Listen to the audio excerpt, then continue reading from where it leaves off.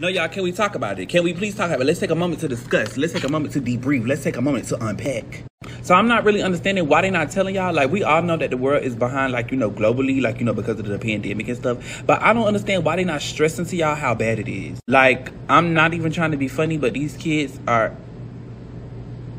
I'm going to just say this. I teach 7th grade. They are still performing on the 4th grade level. I don't care how you flip it, turn it, swing it, swindle it.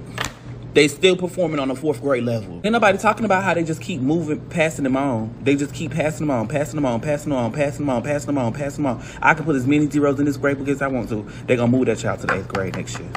Ain't nobody talking about that. Why they not talking about that? Why they not telling y'all that y'all... And why don't y'all know that y'all kids not performing on their grade level? Why y'all don't know this? Why y'all don't know? Talk about it. Let's unpack. Because y'all be quick to talk about, oh, the teacher this, the teacher this, the teacher. It's your job, baby. I just got here 30 days ago. She was performing on the 4th grade level since 4th grade. Why we not talk? Well, let's talk about it.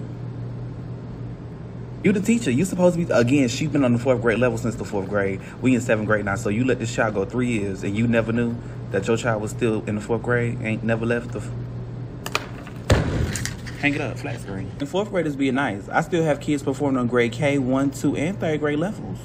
I could probably count on one hand how many kids are actually performing on their grade level. So just imagine, you don't know that your child been on the 2nd grade level since the 2nd grade, and they now in the 7th or 8th grade? Are you joking right now? And these are future leaders, our future doctors, our future nurses, our future... Please. Please.